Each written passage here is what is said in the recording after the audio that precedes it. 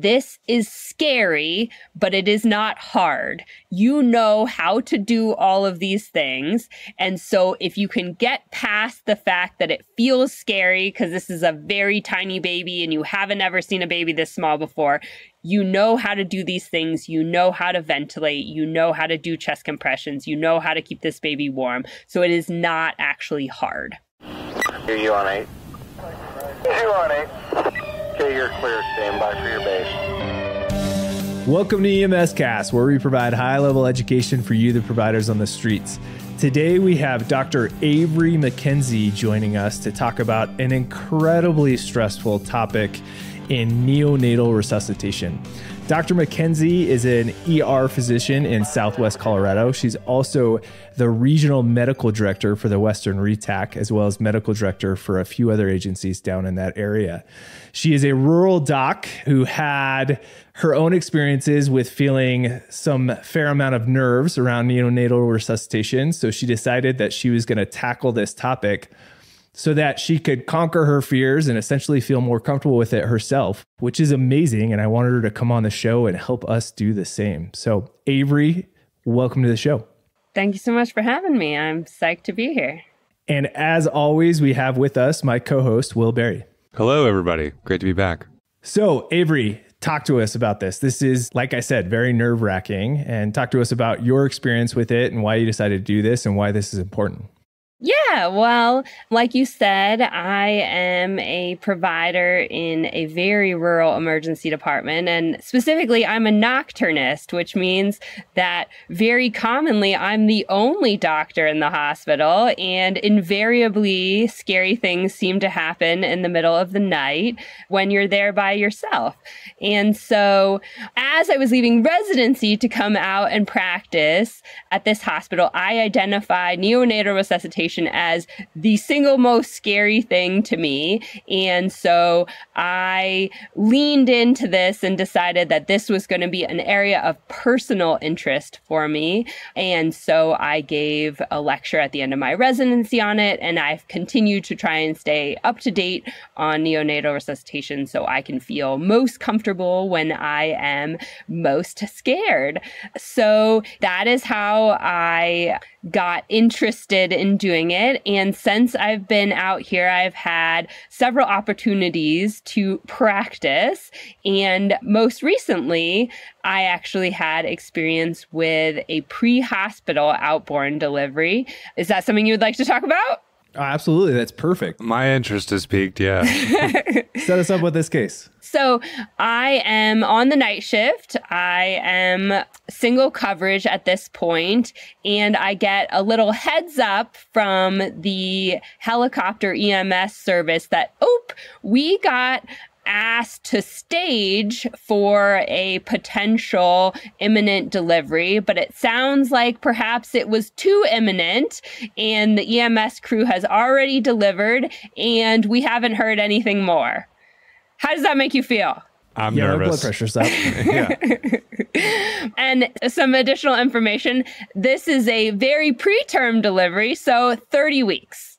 Wow. Oh my gosh. Okay. It's a snowstorm. Of course. And the EMS service, in the best of conditions, is an hour and 10 minutes away from the hospital. And in the worst of conditions, much worse than that. Well, thanks for joining us, everybody. I'm going to go use the restroom for a second. So that is what I heard. And I hadn't heard from any actual on-the-ground providers, but I had legitimately just given a lecture on neonatal resuscitation at the State Emergency Medicine ACEP conference just 2 weeks earlier, and I was actually psyched. I was like, I am at the top of my game with this right now. And I was like, yes, this is excellent. They know what to do, and I can help them do it. So I got a call from the actual paramedics on scene who said, we have just delivered and the baby is doing great. And I was like, I'm going to need a little bit more information. So what I heard was this was a G5, P3 approximately at 30 weeks who had had preterm labor and so had actually spent a week in the hospital and had gotten 2 doses of steroids, which I identified to be a good thing, but had then left the hospital to go home. And after being at home for several days, had this evening noted that she had been having contractions, called the ambulance, and as the ambulance arrived, she delivered a 30-week infant.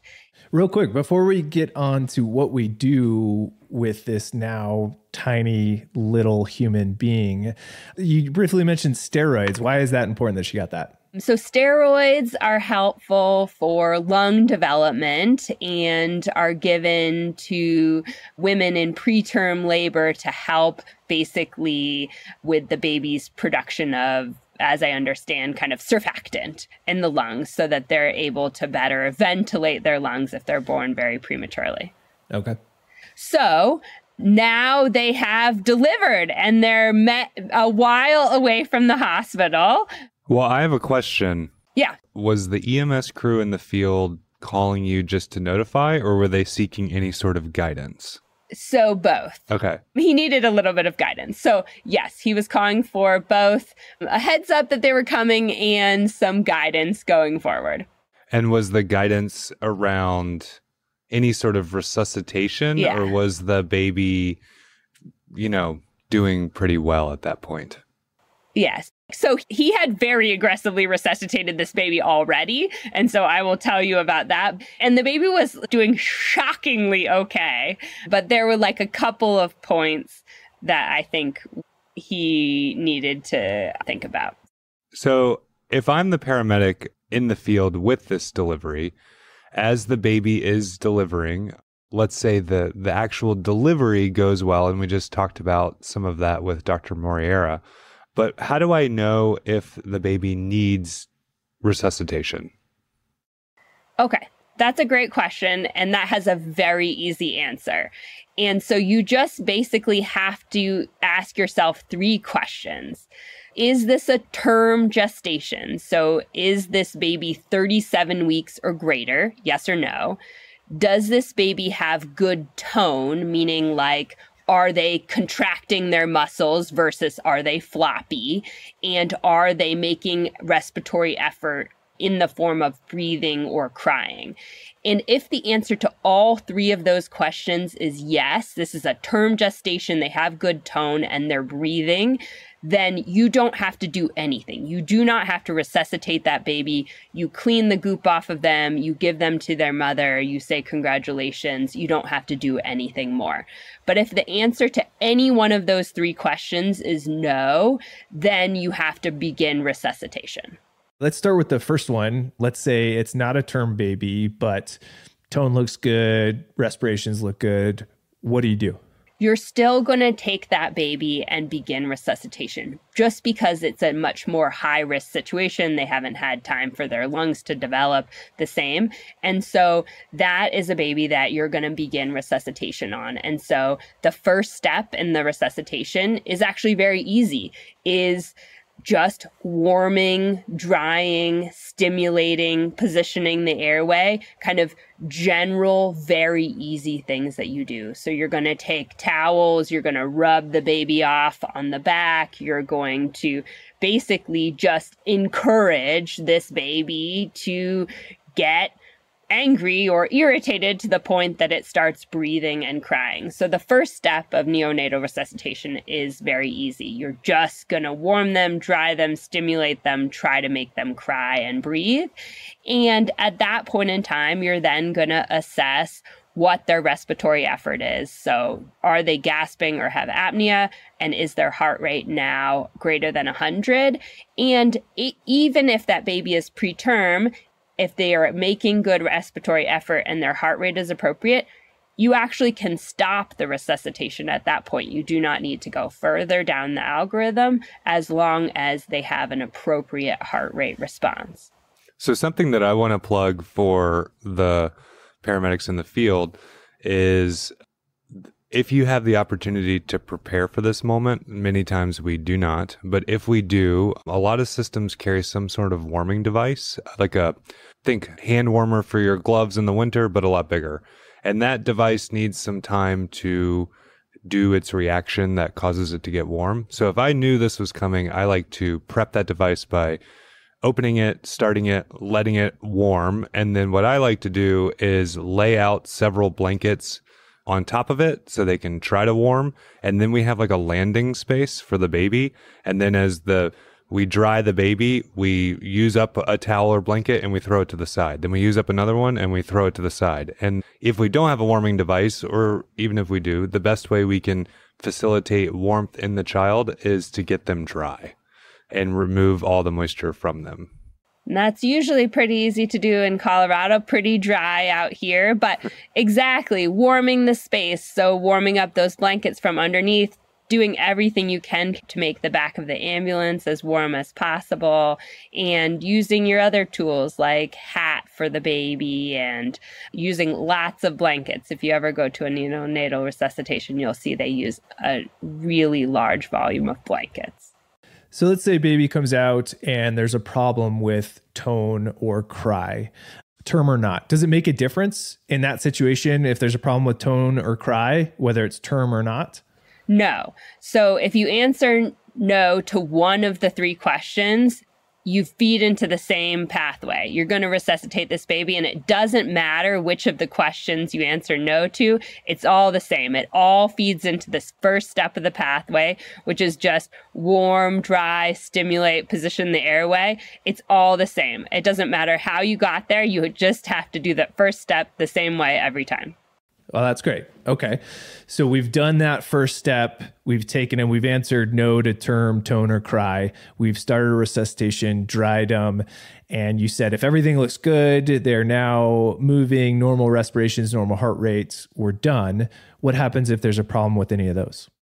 So one of the other really important things to think about here is the way that you are going to assess how your resuscitation is going is by following the heart rate.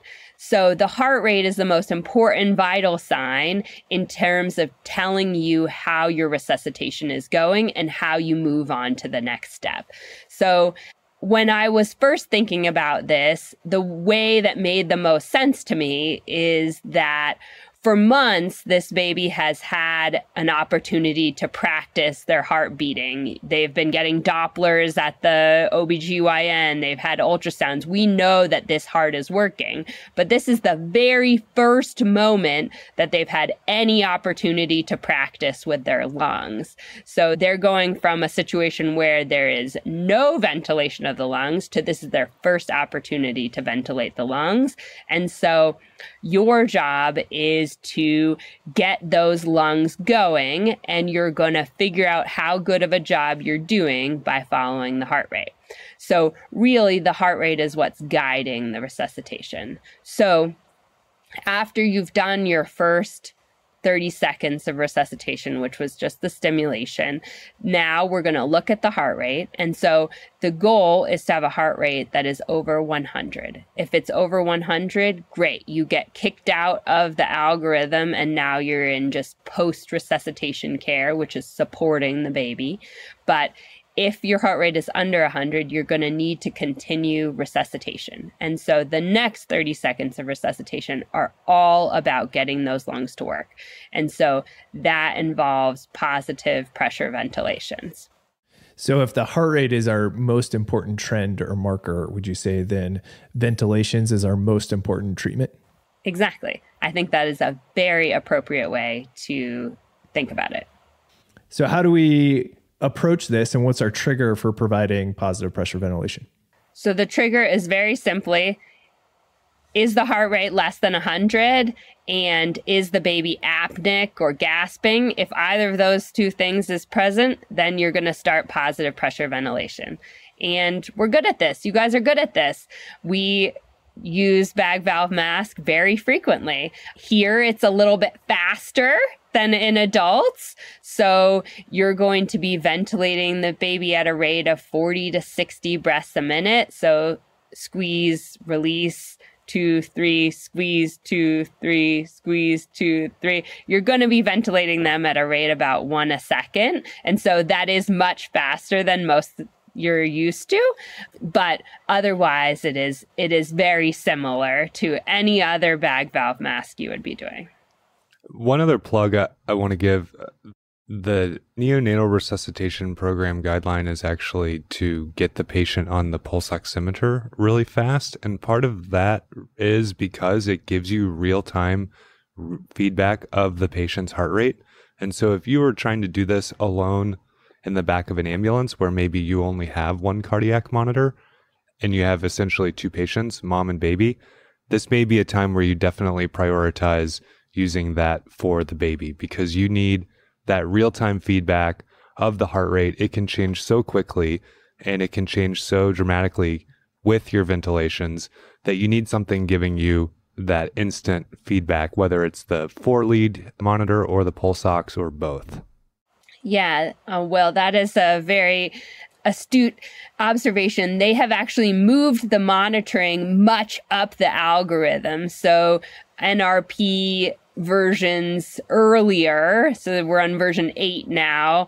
Back in 5 and 6, they had much less monitoring done of the baby heart rate and oxygen saturations. And here they've really moved the use of the monitor up to kind of step 2. You should be putting the pulse ox on now and the cardiac monitor also to give you that very directed feedback. I have a question. If you're there, you have this baby in front of you, and maybe you're in the emergency department, your team is working to get the equipment ready. What is a good go-to way to get a heart rate? Do you find that you like to auscultate or palpate an umbilical heart rate? How do you like to do that to get a quick assessment? Both of those are very appropriate ways to look for this. I would say that I would preferentially use a stethoscope and listen to the heart rate, but if you feel comfortable palpating the umbilical stump and feeling for a pulse there, that's totally reasonable. I think both are much better options than trying to feel like a brachial artery or something at this point. I think go for the big spots, the big vessels. Continuing down our algorithm, we have a baby who's come out. We have a problem with term, tone, or cry. We dry, we stimulated, then we checked our heart rate. Our heart rate was less than 100. So we started our positive pressure ventilations at, you said 1 a second? Yeah, 40 to 60 a minute. 40 to 60 a minute. So almost 1 every second. And then if with those ventilations, our heart rate improves over 100, what do we do? That's great. You have succeeded. Then you're perfect. Hooray! Balloons, handshaking. Exactly. You're going to then move to post-resuscitation care. You're going to see, is this baby having persistent labored breathing? Are they cyanotic? Are they working hard? And if that's the case, then you'll kind of do your normal maneuvers like provide oxygen, provide CPAP if they need a little bit of extra support. Keep them warm, keep them dry, put them with mom, but they get kicked out of the algorithm into kind of just post-resuscitative care. You have made sure that their lungs are able to work and you're going to continue to support them, but they don't need aggressive other interventions to continue their lungs working. In the pre-hospital setting, are we worried about like oxygen targets? How much oxygen are we giving these babies right off the bat? Yeah, so for full-term babies, you're going to be resuscitating them with room air, which seems kind of sacrilege to think about. Like, oh my gosh, this is a neonate in distress. Why would I be resuscitating them with room air? But we know that kids actually do better to get their initial resuscitation with room air. If they are preterm, specifically 34 weeks or less, you're going to resuscitate them with a little bit higher percentage oxygen, 30%. But very honestly, that's probably not your main area of concern at this moment. I would say resuscitate them with what you've got, and the positive pressure is the most important thing at this point. But yes, at this point in time in the algorithm, you don't need to be doing supplemental oxygen for most neonates. So let's continue down the algorithm. Okay. Heart rate didn't improve over 100 with positive pressure ventilations. Then what do we do next? So this next 30-second chunk is all about improving your ventilation. So making sure that you are adequately ventilating the child. And so the NRP algorithm does talk about a mnemonic that can be helpful for you to think about the things you can do to better ventilate the kids. So the mnemonic is Mr. SOPA. So the M is adjusting the mask to make sure that you've got a good seal on the face. The R is repositioning the airway, making sure that you've got the baby in a good sniffing position. S is for suctioning the mouth and the nose if there are secretions. O is about opening the mouth and doing a little bit of a jaw thrust.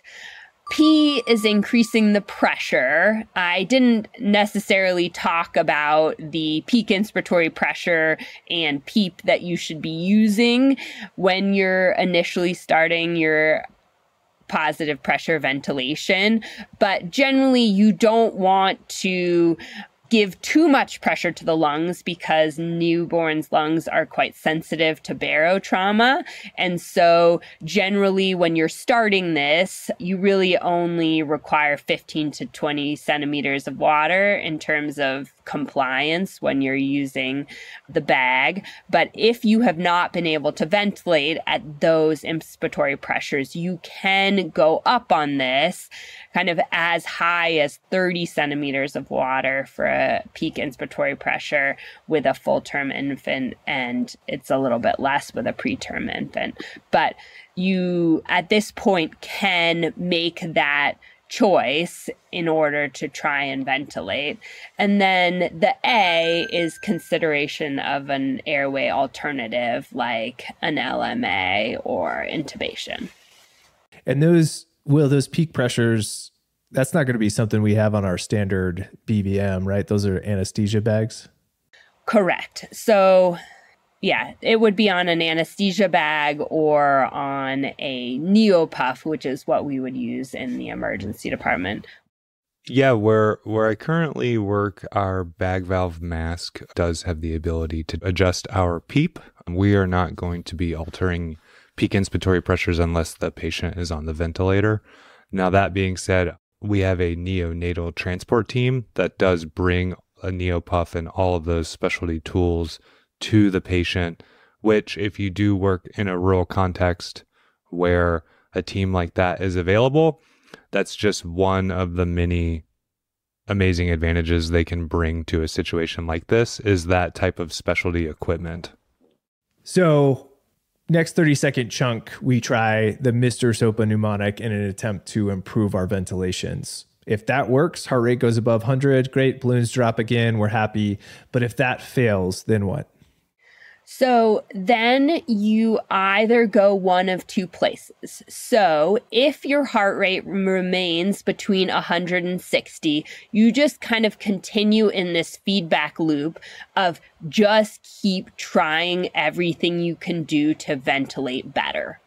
So you will just keep trying your best to ventilate the baby. And very honestly, you probably won't get stuck here for that long, because either you will do a good job, their heart rate will respond, and you will get kicked out of the algorithm that way, or you will do a bad job or an inadequate job, and their heart rate will drop. Because if you're not adequately ventilating and oxygenating the baby, this is how they will respond. So they will start becoming more bradycardic.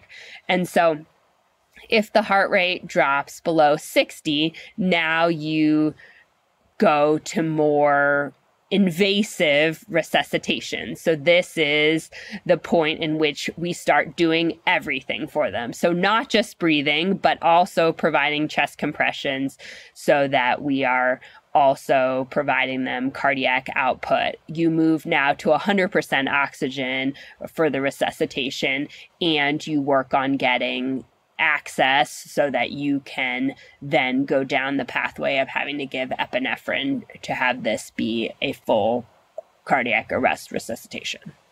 And let's talk about that. How are you going to get access in this newborn? That's a great question, because in the emergency department, I would say this is the point in time where you would get an umbilical venous catheter, and that is the best access that you can get in this neonate. In the EMS setting, I would say that an IO would be the most appropriate thing to do at this time, and that it would probably be like a distal femur IO, but I'm actually not sure if there's literature to suggest that something is better than something else. Do you guys have any sense? I know that, NRP definitely endorses the umbilical vein catheter. I think practically speaking, what a lot of EMS providers in the field are going to turn to initially is an IO. I think that that's been emphasized heavily for them, that it's going to be easier to find your landmarks. It's going to be easier to get access than searching for an IV. Correct. Well, can you talk us through that? In this like tiniest of tiny human beings who is just born, how are you going to get IO access on that patient? I'm going to have someone else do it. Good call. Yeah. You're in charge delegating. Someone else has got to figure it out. One plug I will give is if you're using the EasyIO brand of products, which is, I think, pretty ubiquitous, but there's multiple kinds out there. This would definitely be a time to reach for that pink needle, the smallest one. Remember that the pink, the blue, and the yellow are kind of the most common size IO needles you see for the EasyIO. And really, they're the same gauge, but the length is the difference between the three needles. And the pink one is for patients this size. And the reason I bring this up, a lot of people say the pink needle is the pediatric needle, but it's actually for very small children. And remember that length is important because their marrow space is so small. You can enter the marrow space and continue right through and actually end up in the bone on the other side of the marrow space, which means your IO is not going to be functioning properly. So the only other plug I would say is, as I was taught, like with a carpentry drill, like let the tool do the work. And what that means is if it's spinning, give it time. It's going to do its job and make the hole through the bone into the marrow space. If you're pressing hard, you're most likely going to cause trauma to the patient and the bone and create a bigger problem. So just a little bit of patience doing this procedure goes a long way, because their bones are soft and brittle enough and that needle is sharp enough. If you give it enough revolutions with the drill, it's going to do what it's supposed to do. Will, any other tips for assuring that you end up at that correct length in the marrow and not too far? Well, I think if you've done IOs on adult patients, you're used to a tactile simulation where you do have that. All of a sudden there's kind of a release and resistance and you've entered the marrow space. Just remember, it's not going to be as profound with a child. Their bones are a lot smaller and they're not as hard. I guess, no, I don't have any practical tips other than to be gentle. And as soon as you feel that pop through the bone, stop. Don't go any further. Yeah, and I even hesitate to use the word pop because it's not as profound. It's just a really subtle release and resistance.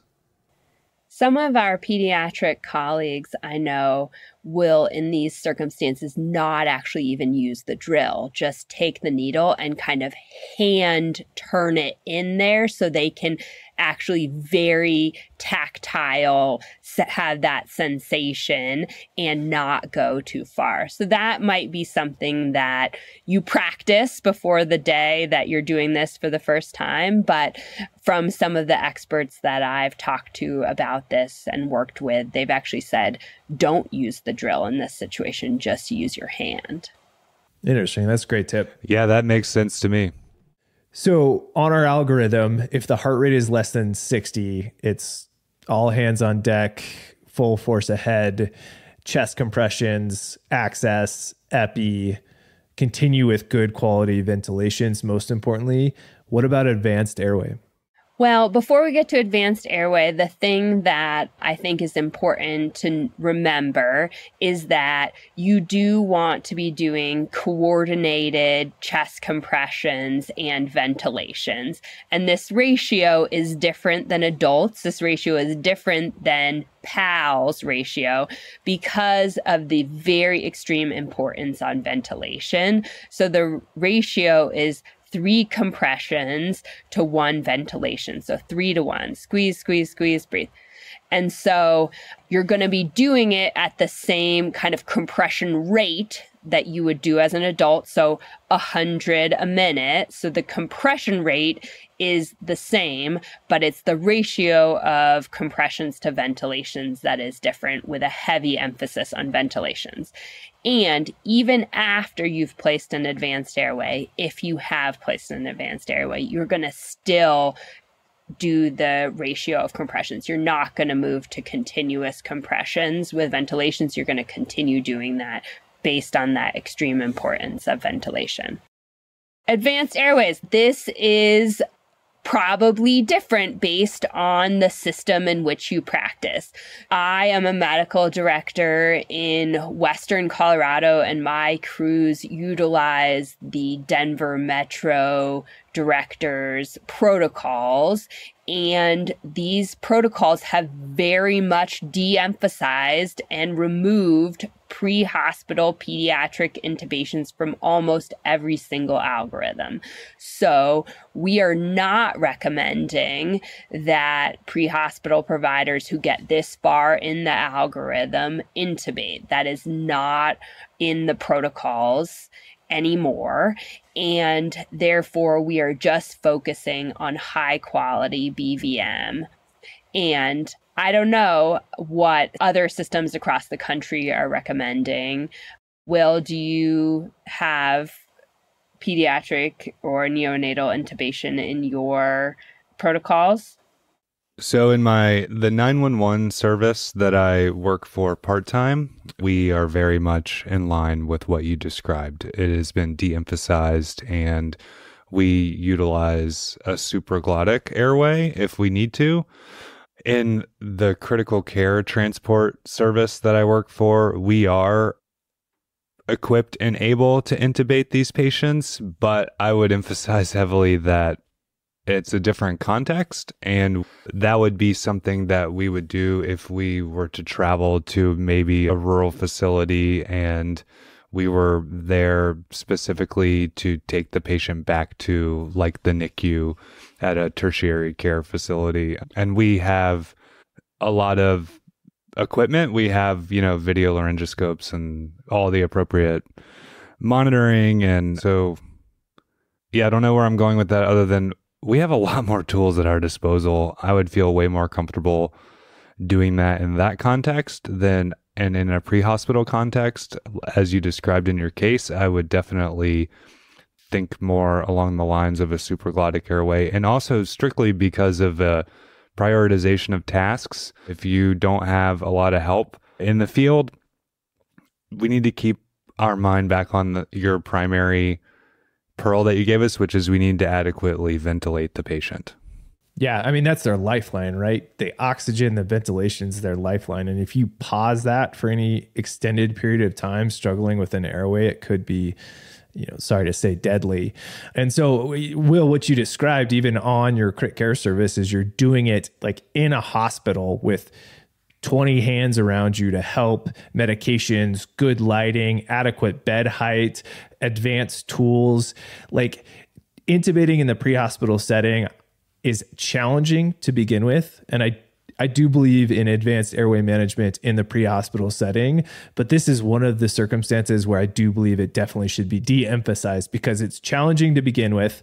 Then you add a tiny kid and a tiny airway that makes it more challenging. And then you add the fact that you may have one of these airways in your entire career to do.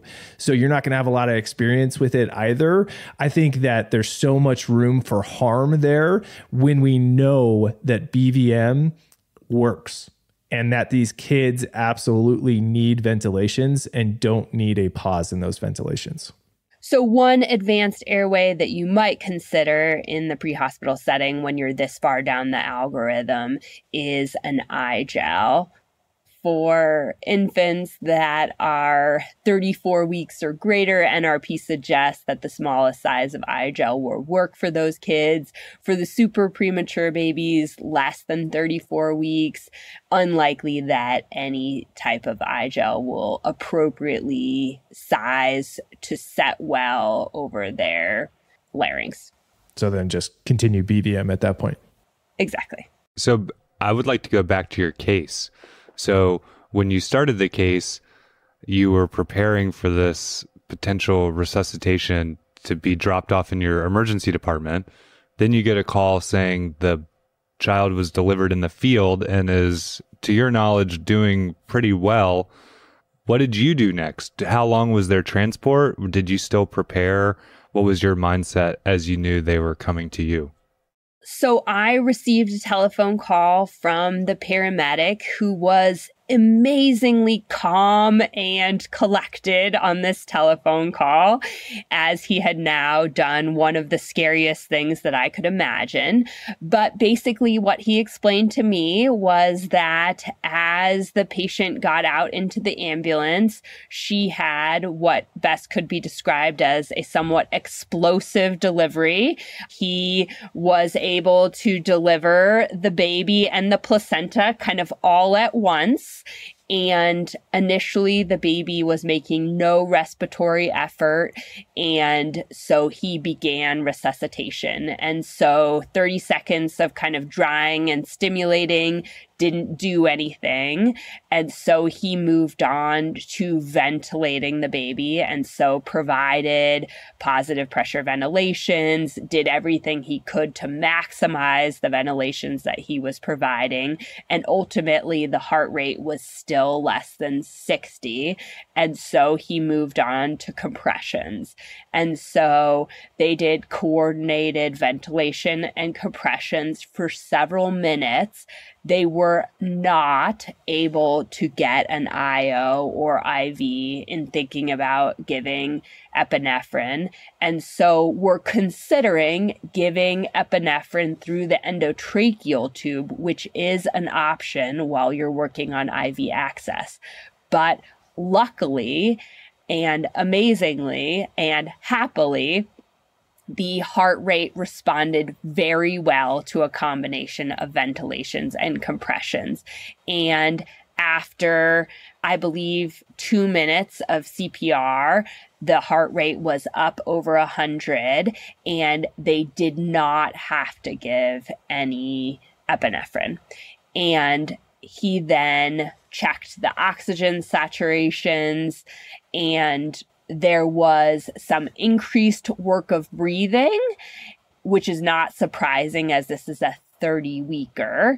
But at this point, they moved kind of to post-resuscitative care, which is all about helping support that breathing, keeping the baby warm, and getting them to more definitive care with a NICU. So at that point in time, they began transporting to me. And so I was in contact with them over their hour and 20-minute transport. Probably about every 10 minutes, we checked in to talk about how the oxygenation was going, how the work of breathing was going, and how he was doing keeping the baby warm, because that was a very important thing on this very snowy, cold night in Colorado with an hour and a half long transport of a baby who should have still been in utero for 10 more weeks, nice and cozy in that soup, like how they're doing now, thrust out into the cold environment. But they did an amazing job of keeping the baby warm. So right up against mom, piled with all the warm blankets and keeping the back of the ambulance very warm.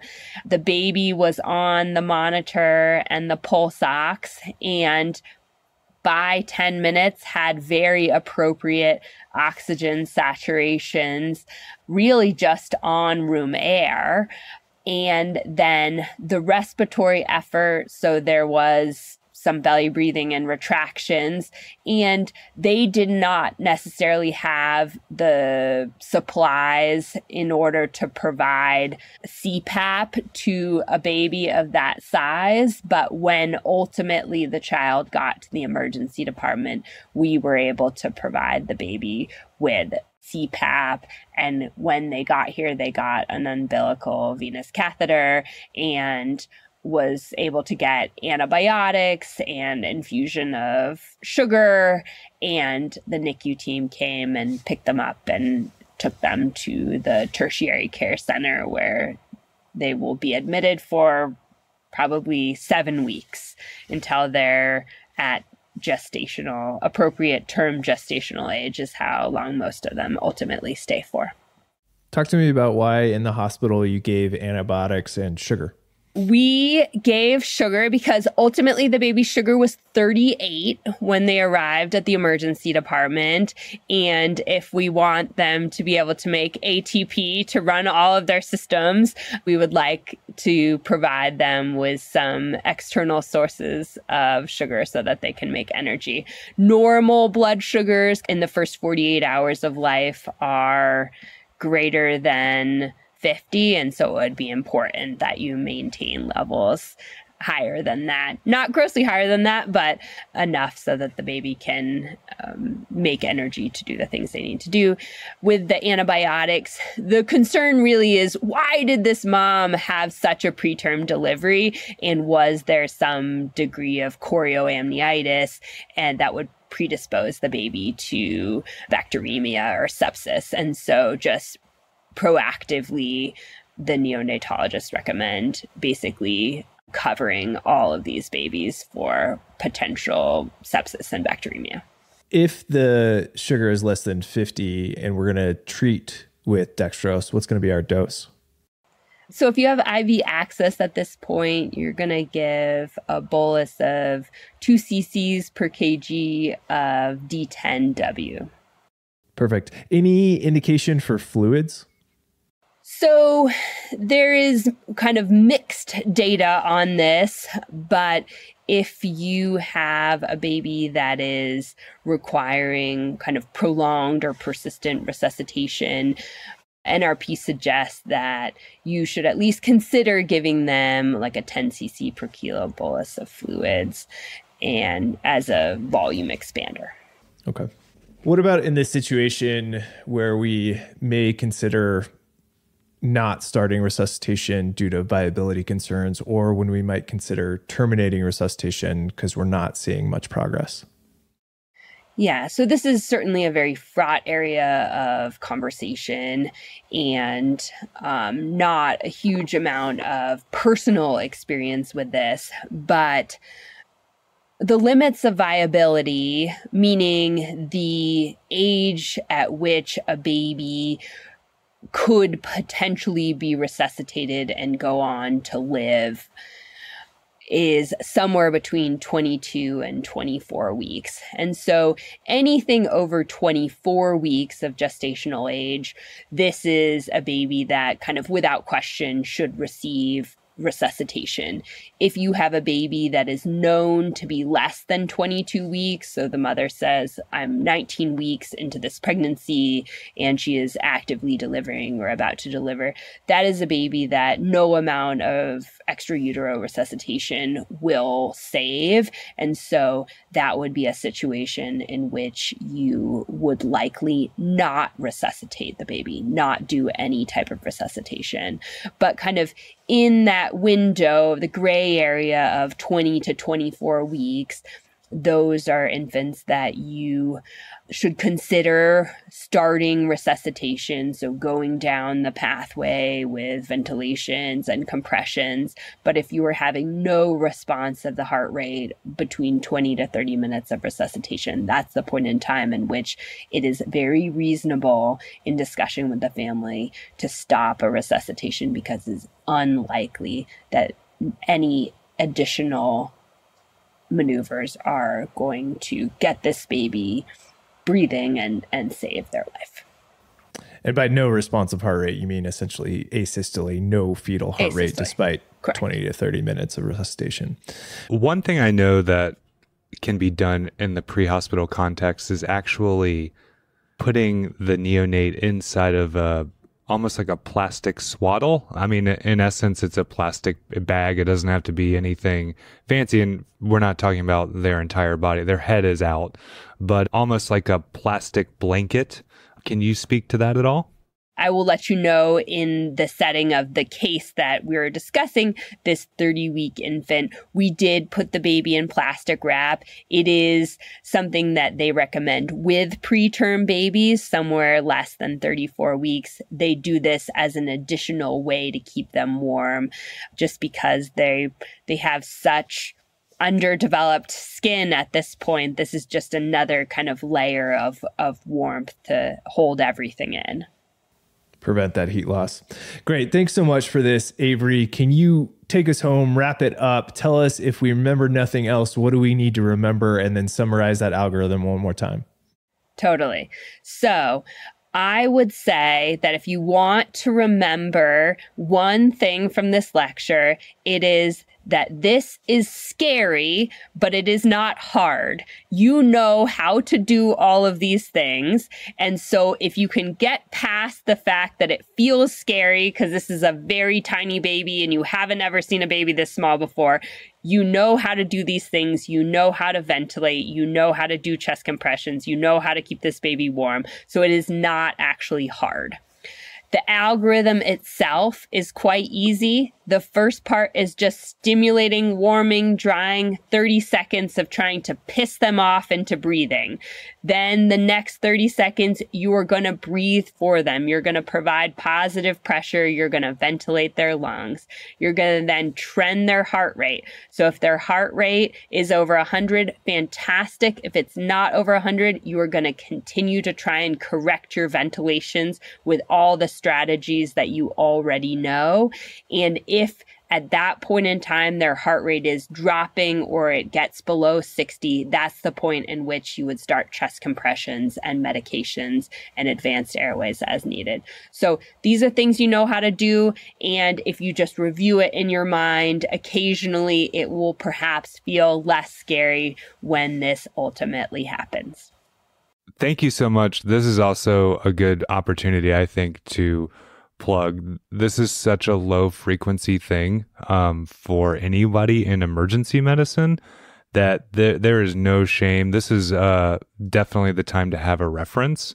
Whatever that reference is for you, that's great. If you're the type of person that carries with you some cards or an app on your phone like PD-Stat, or your system provides you with one, like a booklet of some kind, whatever that reference is for you, know that reference, know how to use it. You don't want to be fumbling through, well, where is the size BVM, or where is the estimated birth weight, or where's the epidose. So routinely pull that reference out, go through it, practice with the reference. It alone is a tool that needs to be practiced with. And then also practice with your gear. Know where your tiny baby stuff is, whether it's a BVM or a warmer or suction. Know where that gear is, how it's used, and know how to draw up the appropriate size doses and medication for these kids, because that alone, again, is a skill. And when you're in the heat of the moment in this scary situation, you're not going to just all of a sudden learn how to do this. You need to have practiced it. This was phenomenal, Avery. Thank you so much for this. I am going to go change my underwear, but I am feeling much more comfortable after this talk with you, and I hope our listeners are as well. Thank you guys so much for having me. This was very fun.